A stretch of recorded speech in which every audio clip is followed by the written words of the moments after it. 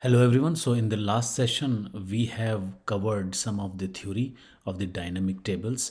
In this session, I will explain you the demo. So let's start with, so what I am doing here is I am using the role account admin. So let me run this command. Then I am using the database as training. I'm using the schema as demo, and I will be utilizing the compute underscore warehouse. So in order to show you the demo of the dynamic table, what I have to do, I have to build some tables, and how the tables are organized, let's take a look. So the first table which I will be creating is the raw underscore applicant staging table. So consider that there are few people who are applying, or they are the applicants. Their data is actually coming to this particular table on a regular basis, and there are some external systems which are feeding this particular table on a regular basis. So what will be the columns in this table are ID, first name, last name, sex, ethnicity, SSN, street address, education level, years of experience, and the job ID for which the application is actually coming. So let me create this table. So our raw applicant staging table is created. I'll just put two records here. So let's see what are the records I'm putting into it. I just put the ID as 1111. Name is James Schwartz, male, American. This is the SSN here, and other details. This is the address, and his education qualifications are high school, and years of experience is 5, and the job ID is 10. So now, since I'm using a job ID, I have to create a job details table with the ID. So if you see here, I'm creating a job details table where like the columns are like job ID, name, city, state, education level. So for example, job ID 10 is a painter, and this is the name of the city and all other details here. So let's see, let's create this table. So job details is created. Let me just insert some records into the job details. So now our setup data is actually ready. So what we have the raw applicant staging table where we are getting the rows on a continuously basis, but here we have just inserted these two records for now. And in our job details table, we have around 5 rows, which is 10, 20, 30, 40, and 50. Now let's create the dynamic table based on these two tables. So what I am doing here is I am creating a dynamic table which is names as candidates, and the target lag which I am using is the downstream, and I am using a warehouse as compute underscore warehouse. So let's go through the query what exactly I am using here. I am not doing anything complicated here. I am just taking the raw applicant staging table and then joining it with the job details table on the job ID column. I am just generating two more columns here. One is the status and another one is the comments. In the status, I am saying if the education level of the job detail and the education level in the raw applicant staging, if they are matching, then the candidate is shortlisted. Otherwise, the candidate is just staged and will be referred later. And in the comments, I'm just mentioning that the education level of the candidate is matching with the job he has actually applied. So this is a very simple query which I have used in a dynamic table query. So let me create a dynamic table. So as we have seen in the theory that this is the statement which will be used to create a dynamic table. So our dynamic table candidates is successfully created.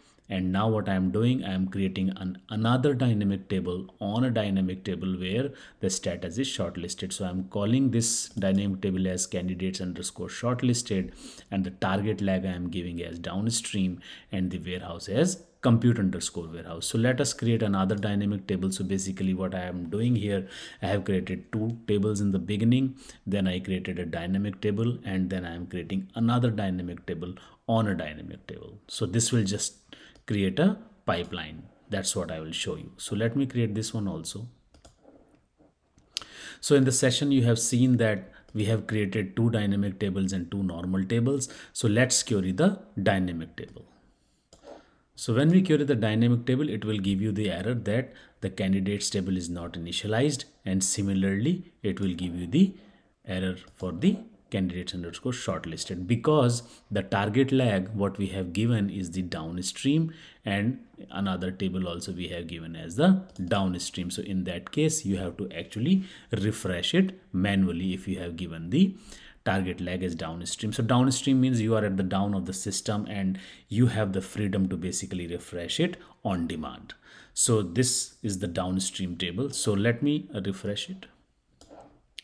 So I refresh the table here and I'm refreshing the candidate shortlisted also. Now these tables are refreshed. Let's see if we have the data here or not. So in the candidates, if you see, I have inserted these two records. These two records which I have inserted, they are actually available in our dynamic table. But if you scroll little right, if you see here, one candidate is the staged and another one is the shortlisted, and the comments are also mentioned here. So if you see here, the candidate with an ID 111 is shortlisted and the candidate with ID 2222 is staged here. See, so in the shortlisted we should see the the ID with 1111. So this is how it is coming. So our candidate shortlisted dynamic table is also working. So I have created the dynamic tables here, normal tables also. Let's go back and see how the graph looks like. So when you go back here and then you come here, and in the under the training database, under the demo schema, there is a section called the dynamic tables. So under the dynamic tables, when you click on candidates and then you click on the graph, you can very easily see the pipeline which you have actually built. So if you see here, this is how your data pipeline is actually getting built. So raw applicant staging is this table which we have built, job details we have built. Imagine that some data is continuously flowing to these tables, and these are the dynamic tables you have built. So we build candidates, and over candidates we have built the candidate shortlisted.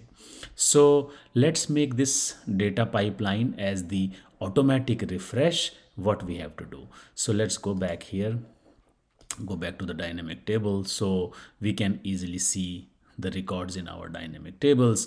Now what we will do, we will make it as automatic, but before that there are certain details which you can see in the UI and via SQL. So in the UI I have just showed you the graph.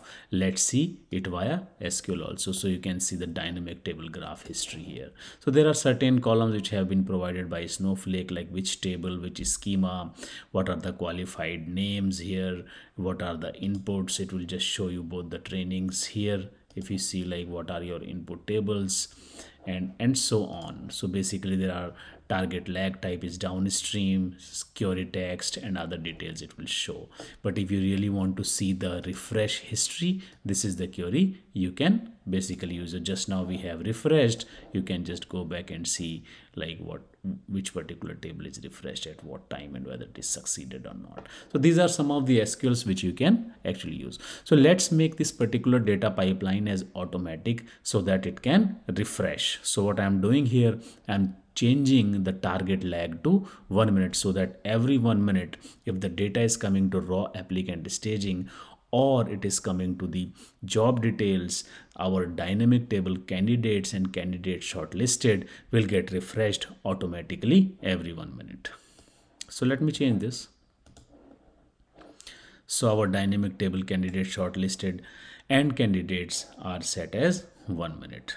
Now what we will do, we will just see what is the time now. So if you just see here, it is like 5:47, 24th July. So what I will do at this particular time, I will just insert one more record, which is 33333. That's the ID. So let me insert it. So, and then when you query it, it will not come immediately. We have to just wait for a minute to see the data. So let's wait for some time and then we will come back.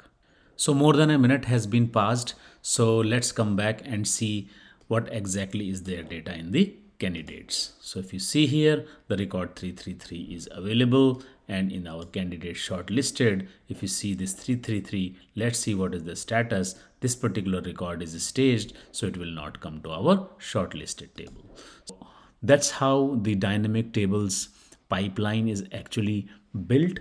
But I hope you like this session. And before you guys go away, I just wanted to ask you guys to please subscribe, like, and share. And also let me know your questions in comments if you have any. Thank you for watching.